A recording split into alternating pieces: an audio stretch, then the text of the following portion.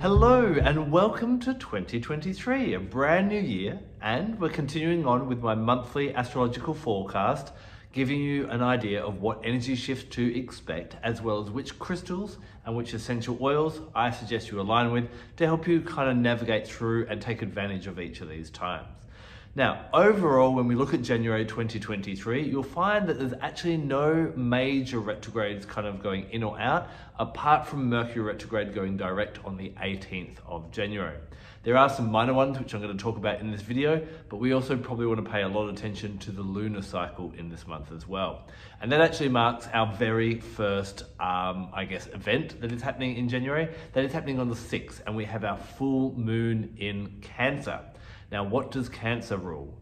Our private life, our home life, our family life, everything that kind of happens on that intimate level. So the opposite to that is Capricorn, which is your public life. You're seeing me in my Capricorn realm right now, but you don't know what's happening in my home life, and that's the Cancerian life. So we want to make sure that we're getting along with our family, with those we share a home with, and probably after the holiday season, you might have some intentions of how you'd like to improve that, because it's kind of a bit of a pressure cooker through that December. So this is a time to sit under the full moon and think about how do we find more comfort in this space. This may be by settling and soothing relationships, mending relationships, communicating in a new way, but it can also be about making your home more comfortable. There is so many challenges on us in the world, and getting out there, and that we have to kind of, put ourselves out there and be in areas of discomfort and so on, that we need to come back to a sanctuary. And our home really should be a sanctuary, and the full moon in Cancer is the time to make that resolution. Now, I love working with white and clear crystals around the full moon, and there are many different ones. But when we come to Cancer, I love good old Moonstone.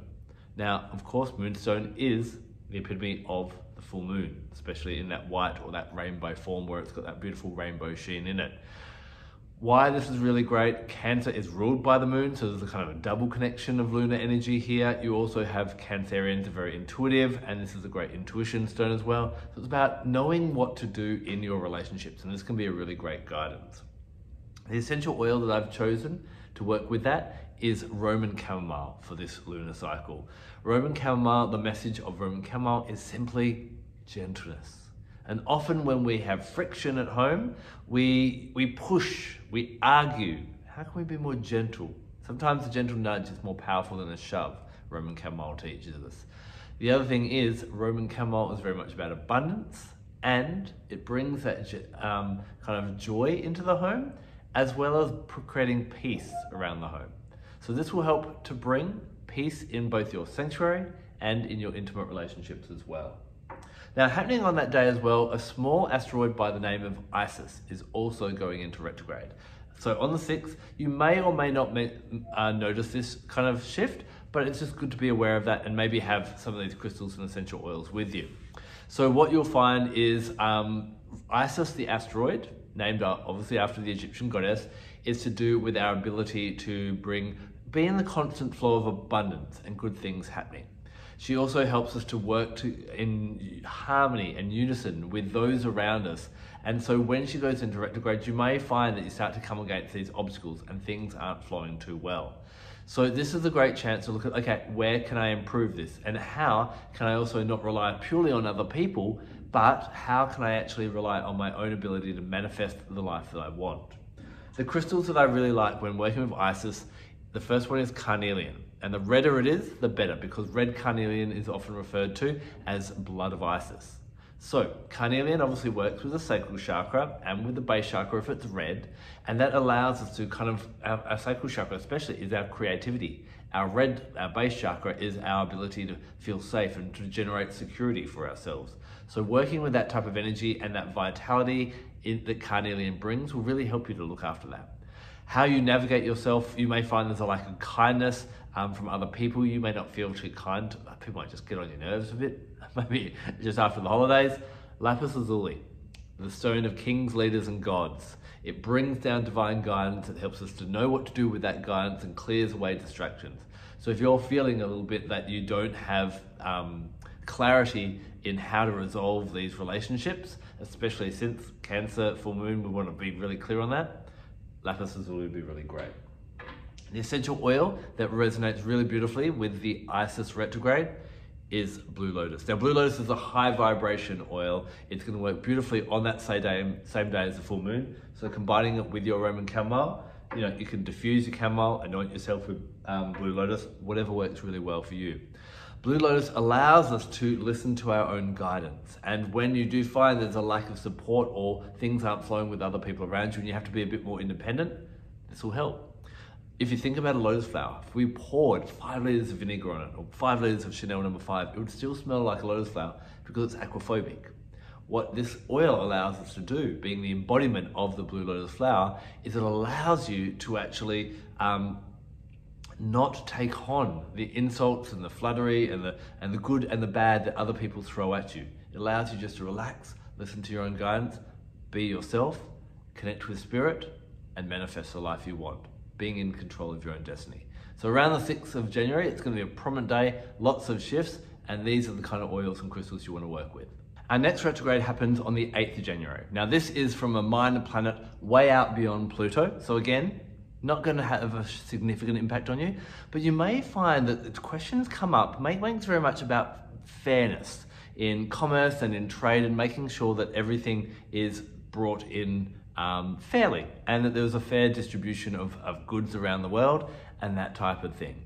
So how would this apply in your life? Well, you might start to have these thoughts, and it's really great to be thinking around this at the start of the year of we all want to manifest something. We all have these goals in our life, but are they fair? Are they fair on other people? Is it just? And so this is a really great time to contemplate, is everything that I desire in life for the greater good of all concerned, or is it just for the greater good of you? So this is a really great kind of introspection on the 8th of January to check this out. Now this is where I really like to work with watermelon tourmaline. Now this is a raw piece. You can see you've got the green around the outside and pink on the inside. You may be able to see my pendant right there, the green and the pink as well. I'm not sure how dark or how obvious that is, but this has got that give and that take of the heart. Are you manifesting so that you can give back, or are you manifesting just so you can take more and more and more and more? Be really, really clear on that, because you'll find that the flow of abundance will come a lot more if there's an ebb and a flow rather than a take, take, take, take. What often happens, if you take, take, take with that greed, the universe will find a way to strip it all from you in one big. There'll be like a take, take, take, take, take, and it's gone in that way. So we want to get that flow going all the time, and you're going to find life to be a lot easier.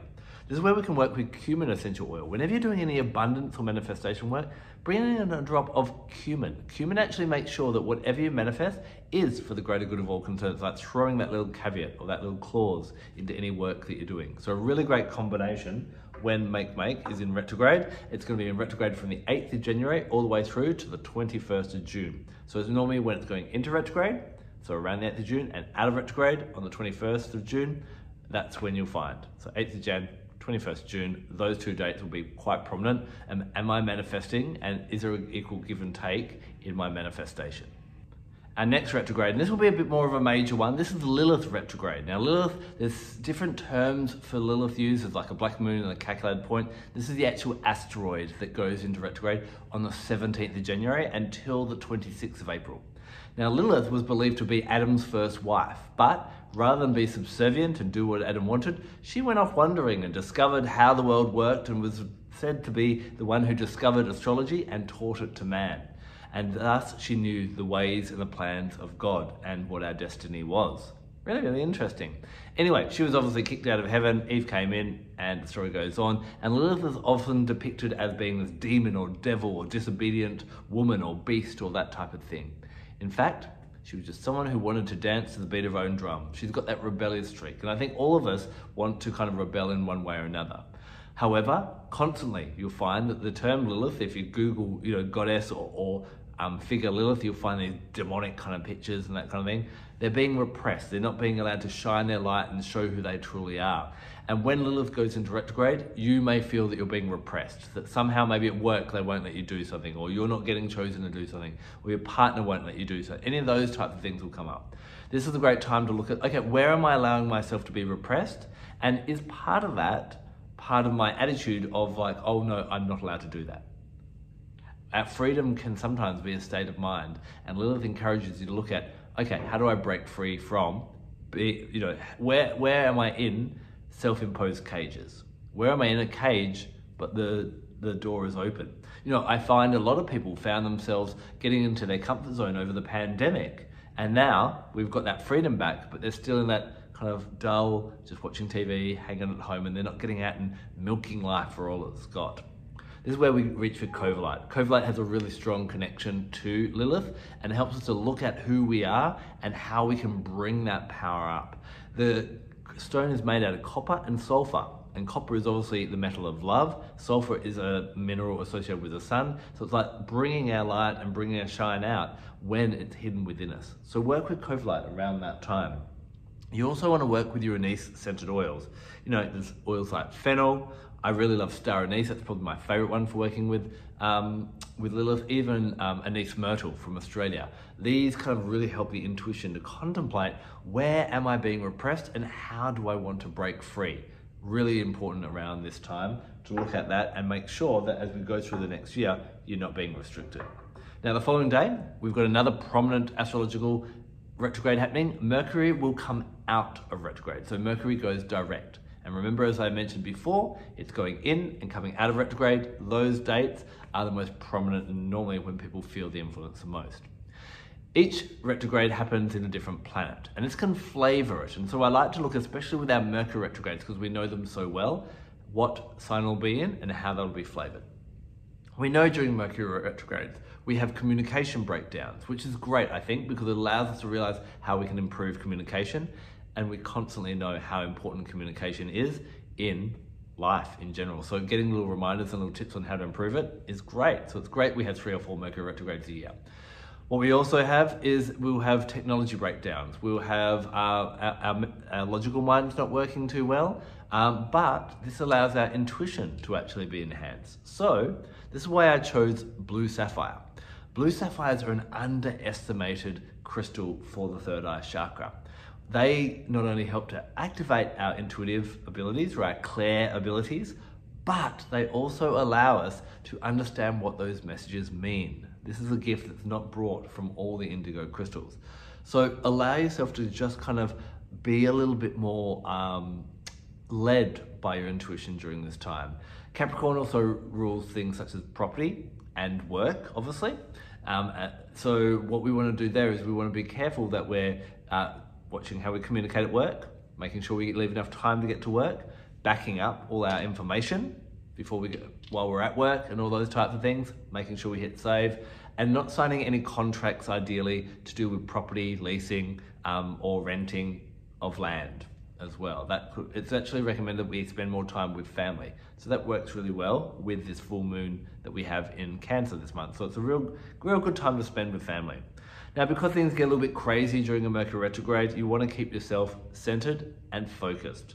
And this is where Arborvitae, Arborvitae is really, really great. Arborvitae is this big cedar tree, and the oil is in it is so thick that insects, mold, nothing will get into it type of thing.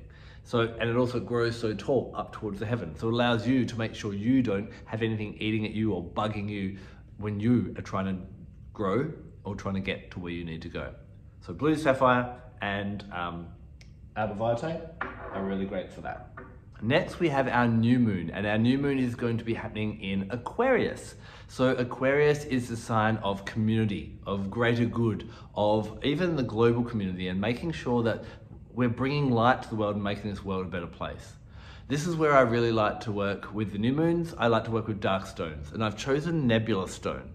This is a really beautiful one for helping us to kind of have that more global view, to think about what's possible and to not just kind of worry about our own lot. As we go into 2023, the last 2 years were really rough with the pandemic. Then we've had 2022, which has been rough financially, and with what's happening with Ukraine. And so, you know, I saw a great kind of little funny joke on Instagram where someone said, "Do you remember when good things used to happen? Let's go back to those times again." And Nebula stone is kind of encouraging you to think about, yeah, okay, in the big picture there are some good things. So let's kind of bring back that hope and that joy and that type of thing. So in a new moon, we plan for what we want to bring forward. Combine that also with blue tansy. Now, I love blue tansy. Why? It comes from a yellow flower, but the oil is actually bright blue. It works so beautifully with our third eye chakra. And this is a really great time to anoint it on the third eye chakra. You can mix it with your moisturizer, rub that all over, and it allows you to kind of relax into dreaming again. As children, we used to daydream and imagine all the great things we'd love to happen. As adults, why do we stop daydreaming? Why can we not conceive what we'd love to happen and then use our adult brain to actually make it happen? That's the ability of being, that's the blessing of being a human, that we can actually do that. So working with Nebula Stone and Blue Tansy, trying to allow you to be a bit more expansive, to dream a little bit more, and then go, hey, in 2023, let's make those dreams a reality. Now our final retrograde is another minor one from a minor planet, Haumea, who is out beyond Pluto as well. This is happening from the 29th of January until the 14th of July. Haumea governs fairness and balance and harmony as well. Not so much in the abundance as we were talking about with Makemake, but more so in just treatment. First of all, Haumea will kind of bring up issues about balancing the yin and the yang, about within us and fairness between men and women. So this is where I love to work with Sonora Sunrise. So this is a combination of chrysocolla and cuprite. So both copper minerals. So again, copper is associated with Venus, which is associated with love. So it's a loving stone. But we've got the feminine aspect of chrysocolla and the masculine and cuprite. Equal love between men and women, bringing out fairness in relationships and different things like that. Haumea is also associated with stopping discrimination between, discrimination against certain races or spiritual beliefs or women or, racial discrimination, sexual discrimination, any of those type of things. This is where I love to bring in lemon myrtle. You see, lemon myrtle is the oil of the gift it brings us of mateship. Being an Australian oil, I chose an Australian word for this. Mateship, mate, we're all equal. Doesn't matter who you are, what you've done, we all may be better at one thing, worse at another, but we all have something to contribute. And when we start to see and embrace the rainbow of diversity, and this is what Haumea retrograde really brings out, it will point out discrimination issues. So you may see in the news some protests or someone being discriminated against, and that's your cue to go, okay, how can I treat everyone a bit more fairly? This will balance the masculine and feminine, the Sonora Sunrise. This will help with balancing out, making sure everyone is treated fairly.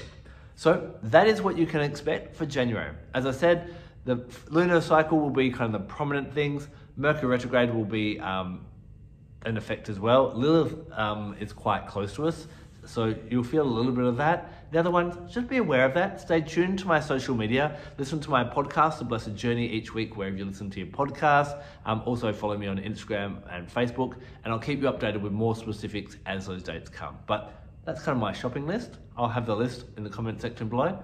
Thanks for hanging out with me for a little while. Enjoy January and welcome to the brand new year. May it be amazing for you. Blessed be.